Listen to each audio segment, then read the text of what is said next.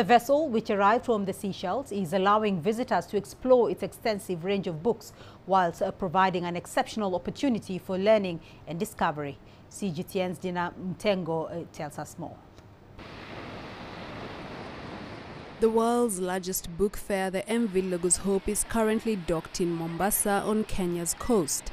Hundreds of reading enthusiasts have for the past 7 weeks been treated to a wide range of literature in a collection which involves more than 5,000 books.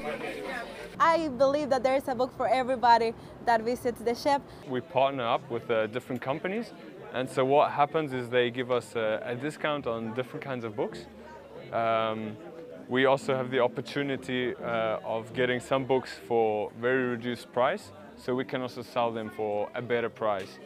According to officials, the extraordinary vessel redefines the concept of a stationary library by embarking on a global adventure. More than 50 different nationalities make up the volunteer crew aboard the vessel. But being away from home for months or even years does pose its fair share of challenges. Yeah, personally, I miss my home. Yeah, that is one of the challenges. I miss my family. I'm looking forward to seeing them as well. But as I said, so many countries, so many different backgrounds. Sometimes you will imagine that it's hard, but that's how we share also hope, trying to learn from each other, trying to maybe just think in another perspective, you know, so that makes you grow so much.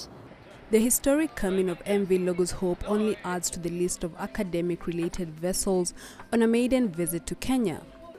I think it's a great and unique way to promote literacy. I give it a thumbs up because it draws interest, and people like to come to a place where they have never gone before, especially being on a ship.